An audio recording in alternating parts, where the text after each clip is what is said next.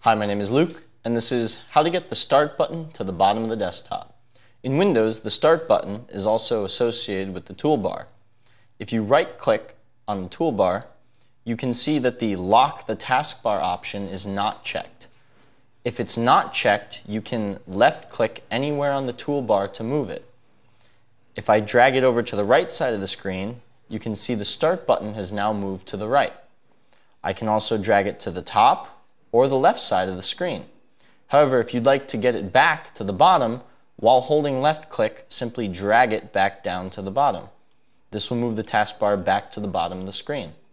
To lock it in place so it doesn't move again, right-click and hit Lock the Taskbar. As you can see, I can no longer drag the taskbar. And that's it.